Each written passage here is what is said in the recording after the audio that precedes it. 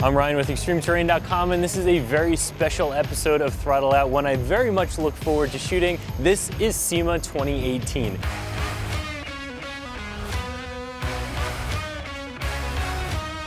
As we suspected, there are a ton of JLs out here. We are going to show you my top 3 picks from the show. Again, it's hard to pick. There are a ton of vehicles out here. We're also going to be covering a lot of the new JL products. JL products been a little bit slow to roll out. If you have a JL, you're probably waiting for some stuff to come out to bolt onto your Jeep, but there's a lot of new stuff out here today. We're going to be bringing you a lot of that as well. So without further ado, let's get into it.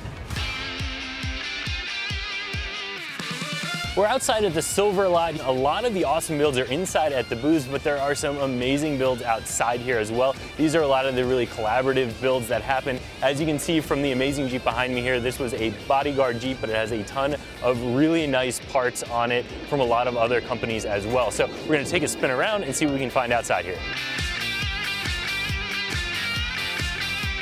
One of the Jeeps that you'll see walking around out here in the Silver Lot that you cannot not stop and look at is behind me. This is the Big Willie. This was a Jeep that was thought up to be one of those mutant vehicles out at Burning Man and became something fully functional and very real, and is actually going to be running trails like the Rubicon Trail this upcoming year. This is a Cummins diesel-powered 1.648 to 1 1948 Willys that is completely custom. Everything is bigger, so everything had to be handmade on this Jeep. This thing is absolutely amazing to see in person, and what's crazy is all the little details that look exactly like a regular Jeep would have, just supersized.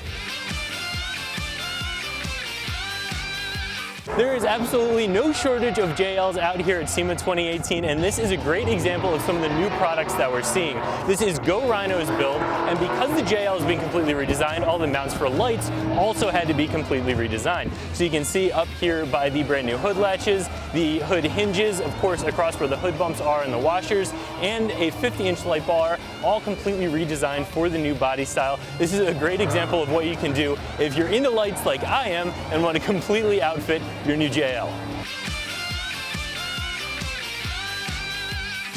My number 3 pick JL out here at SEMA 2018 is right behind me. This is the Rebel Off-Road JLU. And we covered a Rebel Off-Road build in last year's SEMA video as well. They do really, really nice stuff. What I like about this is that it's incredibly functional, and those of you that have seen my videos know that that's pretty important to me. A lot of these SEMA builds are definitely over the top, this one included. However, there is still an element of function to everything that was done.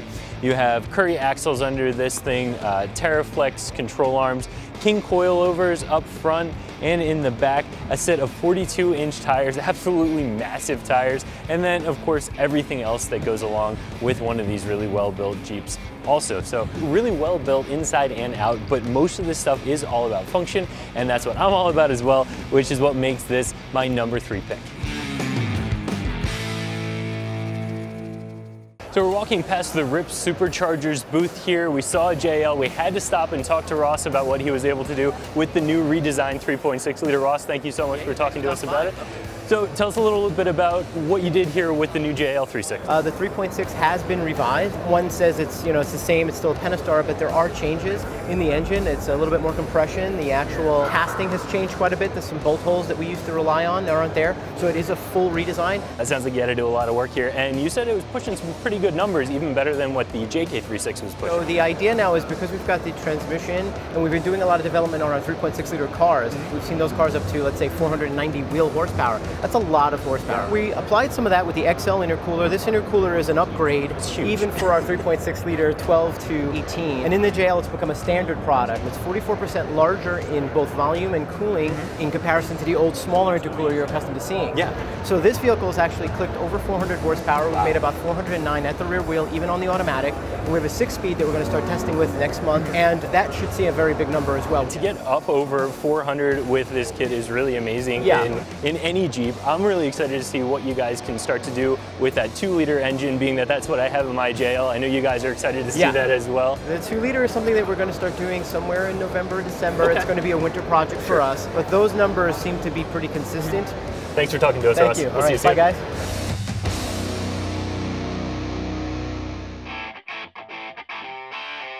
Over here at Weston's booth, and one of the new products that I've seen that's very, very unique to Weston is right here. If you have the Rubicon, it has the factory hood vents in it, but how functional they are, I don't know. What this is going to do is allow you to pop that vent out, pop this housing, which is all steel powder-coated housing, in place, and have a light in it that's actually going to provide you with some very functional light. So whether you're somebody who flips the windshield down and doesn't want to have any of this stuff in the way, or you just want to make an otherwise less functional space a little bit more functional, this is something that's really, really cool. Now, I did talk to Weston. This is still in development. They said they've been getting a pretty good reception, so hopefully this is coming to market pretty soon, but we'll have to see. We're out here at the Rugged Ridge Off-Road Success Center, and they have a ton of cool Jeeps here. One of them that I did want to mention to you, built by Dave Doach. This is a tribute to Gunny. This, of course, being a JK, not a new JL, but still a beautiful build and a tribute to somebody who we lost last year. One of the other really cool Jeeps that I saw here, built by Starwood Customs. Let's go check that one out. So this is one of the other Jeeps that caught my eye in this Off-Road Success Center by Rugged Ridge. This is a Starwood Customs, and if you know Jeeps, you know that name. They build some really high-end customized Jeeps. This, of course, is a JL. You can tell by the Highline fenders in the hood, this is a Rubicon, or at least what's left of one after all the customization. This has that bed liner finish all over it. It has that fastback top that Starwood Customs loves to do. This is a really mild build when it comes to SEMA builds, but it definitely caught my eye and is a very cool looking Jeep.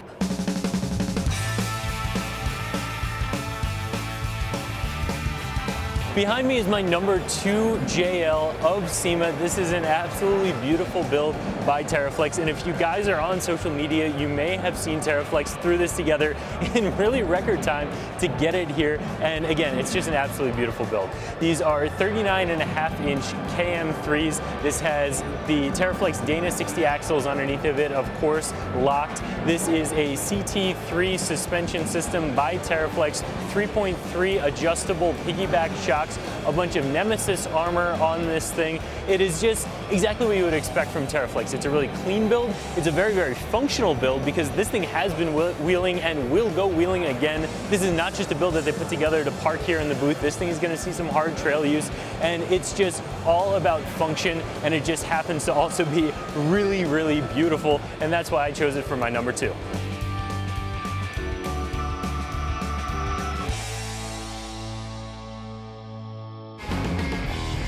We are very excited to be over here with the man, the myth, the legend himself, Dennis. And what we're here to talk about today are some of the new JL specific products. This is a spare tire carrier for the JL.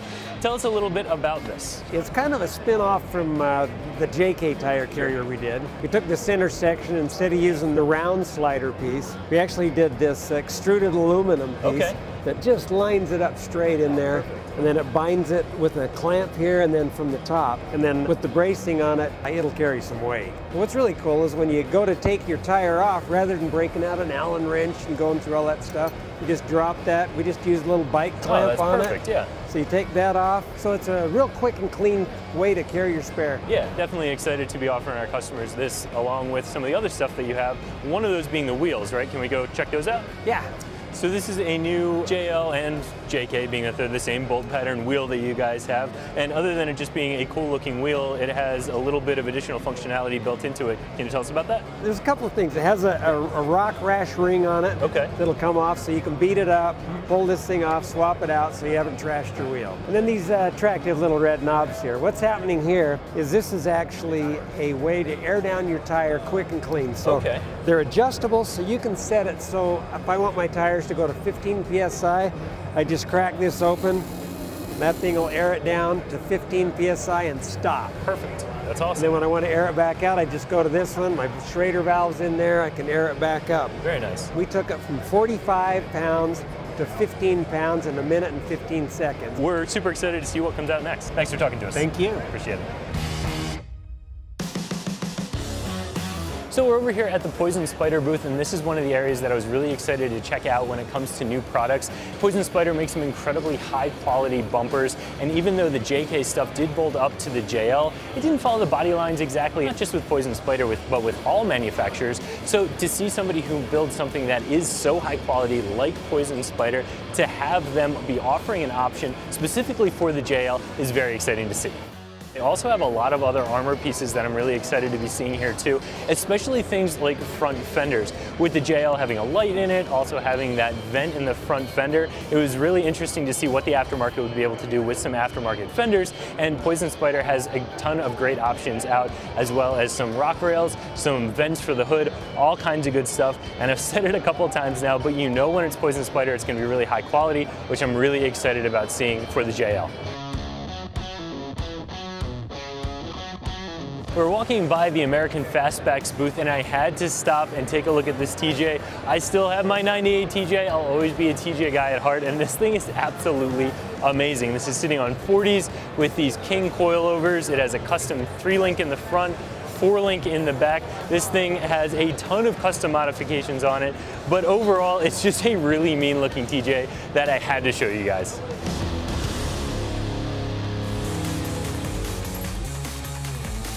We stopped over here at the Rugged Ridge booth because they have an awesome build. Me having a 2-door, I'm really excited to see what some of the guys here at SEMA have done with the 2 doors. This is a great build, and one of the best parts about it is it shows off all the new JL products from Rugged Ridge. So one of the first things that you're going to see on here are these tube doors. These are a really nice item. They also have these hoop style side steps. Front and rear bumper are still in development, but we've seen kind of the direction that they're going in. One of the things that Rugged Ridge is known for is their modular snorkels. This is a super clean snorkel solution for the JL, at least for the 3.6 liter.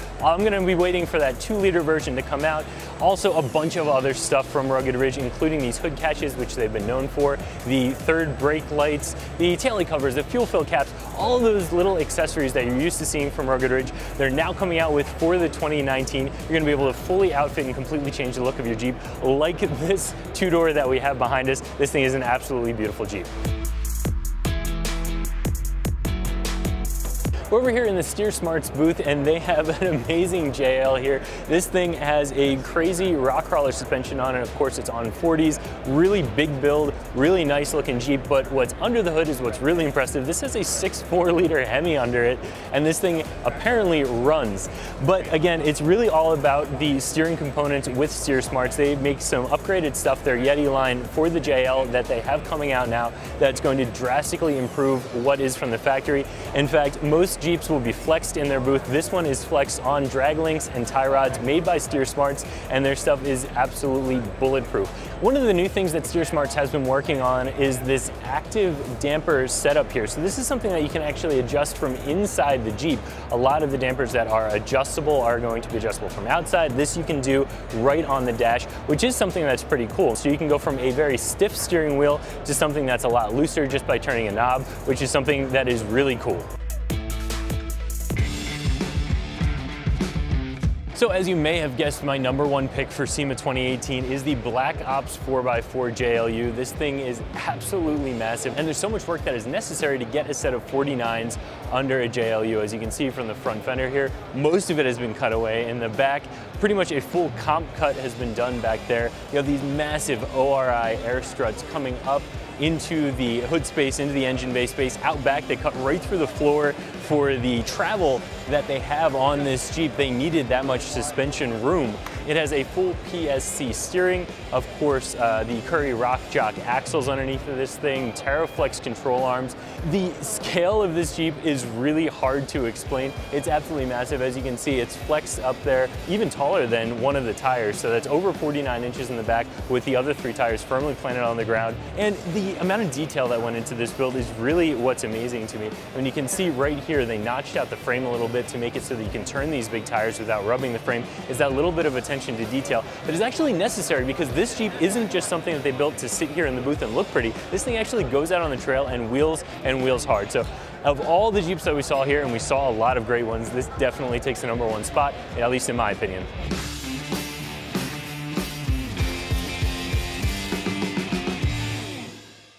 So that's going to do it for us out here at SEMA 2018. I brought you my top 3 picks. There were a ton of awesome JLs out here. Also brought you a bunch of brand new JL products that we are very excited to see start coming out now that the JL has been around for a little while.